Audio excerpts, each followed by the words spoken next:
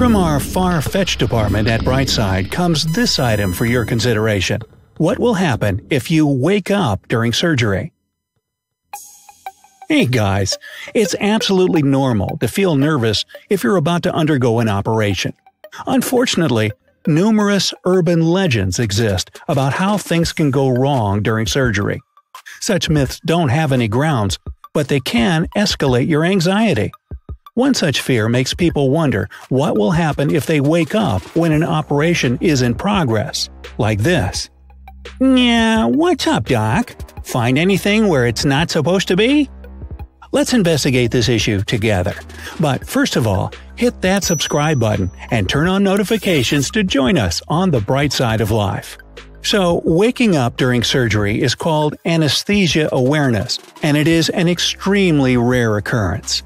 According to the American Society of Anesthesiologists, can't you just imagine how exciting their meetings are? Only one person out of 10,000 wakes up from general anesthesia before an operation is finished. And if we speak about high-risk surgeries, this number drops to 1 in 40,000 patients. People usually receive general anesthesia before major surgery. It relaxes muscles and puts patients to sleep. Therefore, nobody feels the pain of an operation. The patient isn't aware of anything after anesthesia starts working. In addition, they don't remember anything when they wake up. Most people receive anesthesia through an IV. After a half a minute, they calmly drift off to sleep. The medications that are used for general anesthesia typically include hypnotics to reduce awareness, sedatives to relax the body, and narcotics to decrease pain. As soon as a patient falls asleep, these medications are transitioned to inhaled anesthetics. As for anesthesia awareness, this phenomenon is far from what most people take it to be. Waking up during surgery doesn't mean excruciating pain combined with paralysis. In a few reported cases of anesthesia awareness, patients could recognize that something was happening around them. Some people felt some pressure and slight pain. Others described this experience as having a very vivid dream. In this dream, they were acutely aware of their surroundings. However, the most widespread reaction to anesthesia awareness is hearing sounds and voices coming from medical personnel.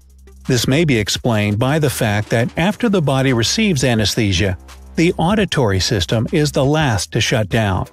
The least likely outcome of anesthesia awareness is opening your eyes during an operation. In any case, you should remember that the chances of waking up during surgery are minuscule. Here that means very small. Your anesthesiologist is present throughout the whole procedure, and if something unusual happens, they will take care of this unexpected development.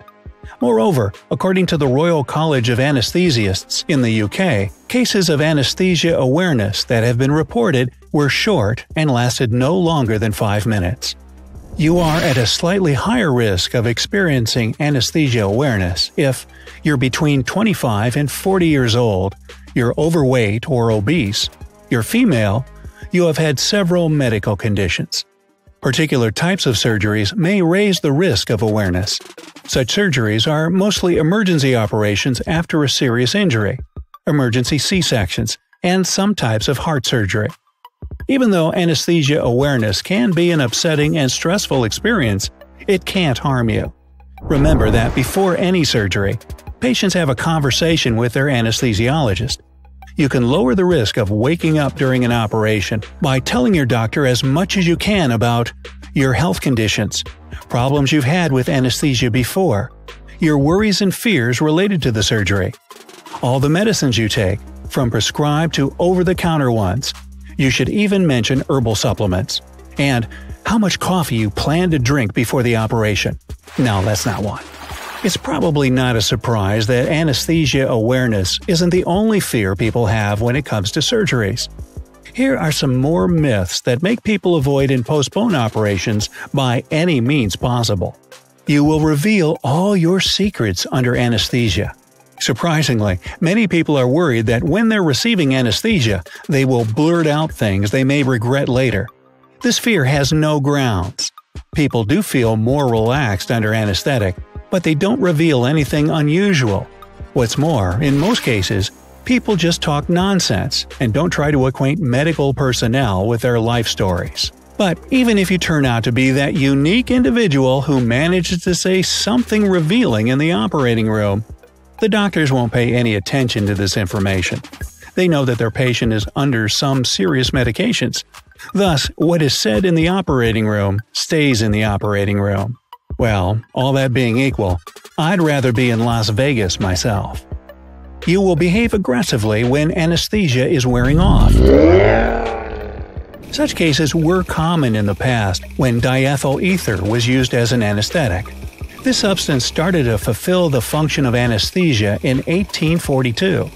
Unfortunately, diethyl ether not only made patients aggressive, but also evoked severe nausea and vomiting. Well, that's not very pleasant, is it? That's why it was replaced with improved forms of anesthetics as soon as they were developed. Nowadays, people might start to behave in a crazy way when their anesthesia is wearing off, but they won't demonstrate outright aggression.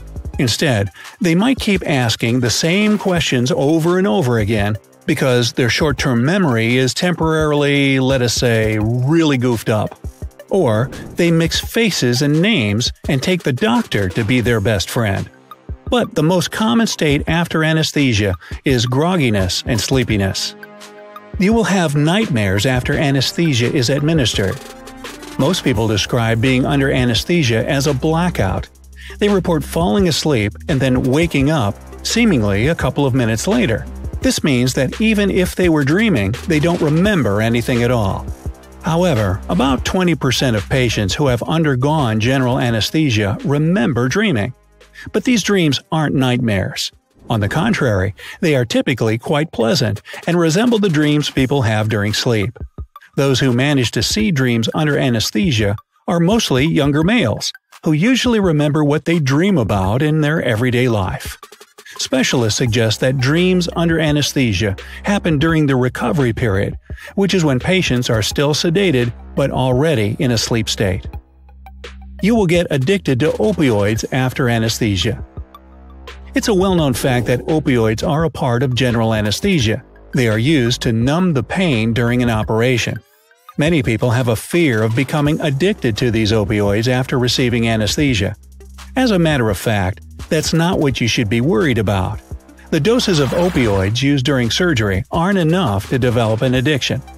What makes people dependent on drugs is overuse of painkillers after surgery. Researchers from the University of Michigan figured out that some surgeons prescribe a greater allowance of medication than some patients end up using. The study involved 170 people who had previously undergone gallbladder surgery. It turned out that 100 people took only 6 pills out of the 50 prescribed ones. This is why you should be extremely cautious with your opioid medications. Discuss this subject with your doctor. Remember that after 5 days of taking opioids, physiological dependence already starts to set in. You will see the afterworld under anesthesia. Some people believe that they will be able to see the afterworld when they are under anesthesia, just like people who have experienced clinical death. But the notions of being under anesthesia and experiencing clinical death are as far from each other as they can be. Clinical death happens when the heart stops beating and, as a result, breathing and blood circulation cease. As for general anesthesia, it's a medically induced reversible coma and it is controlled by doctors. It has been mentioned before that in this state, you won't feel anything. Even if you dream about something, you won't remember your dreams afterward. In any case, you won't have an out-of-body experience when you're under anesthesia. So, have you ever experienced general anesthesia? How about captain anesthesia or major anesthesia? Maybe sergeant? Okay, I'll stop. If so, tell us all about it in the comments below. Hit the like button if at least some of your surgery fears have been relieved. Share this video with your friends, and once you're off the anesthesia, remember to subscribe to this channel to join us on the bright side of life.